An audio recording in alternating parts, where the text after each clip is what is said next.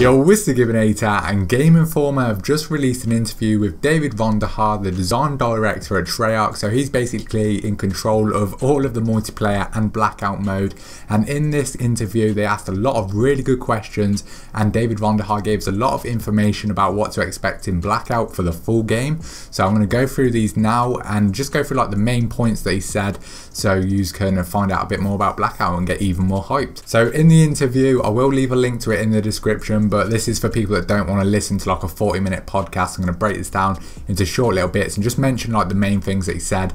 So he disclosed the fact that the max level in Blackout is going to be level 80 and there's no prestige option in Blackout.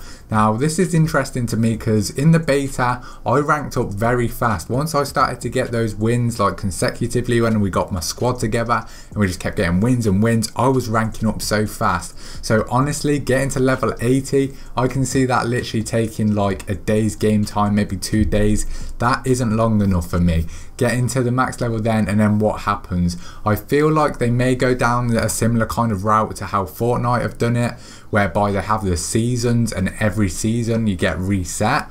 I don't know how they would implement that into the game, but I guess they can do a storyline behind Blackout, and then just like as it progresses and as it goes into new bits of that storyline, you get reset. I don't know whether you would get some kind of reward for getting to level 80, but I guess this is what we've just got to wait for and see. Let me know how you think they're going to deal with this down below in the comments. I'll be very interested in hearing what you've got to say. The next thing that they spoke about was how they're going to be putting, well, they're trying to, like, he hopes to implement custom games for Blackout, which I think would be sick, but they're not confirming it yet because obviously, I mean, they're pretty short for time. They probably want to focus more on the issues with Blackout now rather than adding like a custom games, but I can definitely see them doing that. It can't be too hard for them to do, but yo, that would definitely be sick. A bit like Fortnite's playground mode. Yeah, that definitely needs to be a thing. The next thing is that he said that he won't be taking level 3 armor out of the game, but they're still looking at it and adjusting it. I think that's he said it's the wrong call to make by taking it out of the game, but I'm not too sure about that. I think it's kind of OP, but then again, it can be easily countered. You just have to be very cautious. But I mean, if you're playing against someone that's got a good shot and they have level 3 armor and you don't, you are kind of screwed. But honestly, I'm sure they'll figure out they'll fine tune it and make it great for when the game comes out. And even so, it's just great how they're actually really listening to the community this year, and they're actually like acting upon what we want as a community. So if you hate something in the game, just tweet at them, and if it gets those retweets, the chances are they'll see it and they could change it.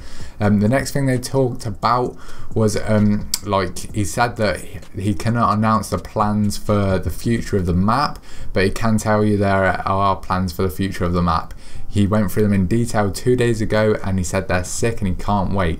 And honestly, that makes me happy. If he can't wait for his own game, that's got to be sick. And like, I can just see them doing some crazy stuff. Like, think about the like in-game events they can do and changes to the map they can make.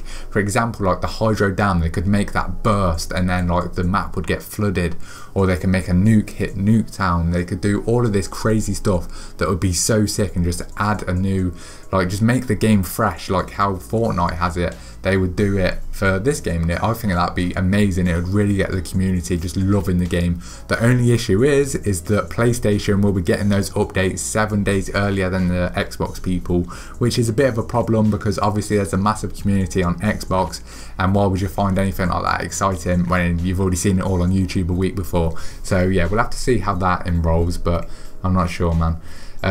So the next thing that they spoke about was how Vonderhaar would love to put it up to 115 players for during like some special events, which I think would be sick. And obviously 115, do you think that's a hint at zombies? They could do like a crazy special event where there's literally just millions of zombies all over the map or something with 115 players as well. It'd be absolute carnage. I feel like having 115 players in the game is a bit overkill. When I played it with 100 players at the end of the beta, it was kind of crazy. So another 15 more players, that would be just hectic as hell.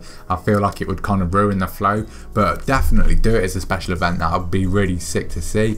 I forgot to mention one last important thing that Vaughn said and mentioned to the Game Informer person. So basically the Game Informer interviewer actually said that there's a lot of open ocean out there, and then Van der Haar actually shushed him in the interview.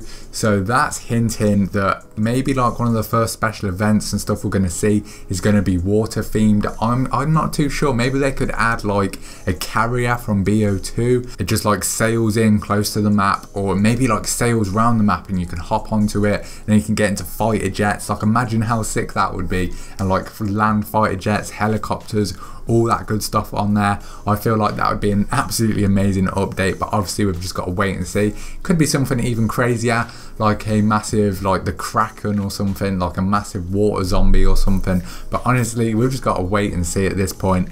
But yeah, it's fun to speculate, so let me know down your speculations down below in the comments. And yeah, that's basically the main things that he covered. If you did find this video enjoyable to watch, then leave a like on it. If you're new to the channel, be sure to subscribe for the best Call of Duty Black Ops 4 content. I can't wait for the game to come out. I've got so many videos planned and like pre-recorded and stuff, just waiting for the game to come out.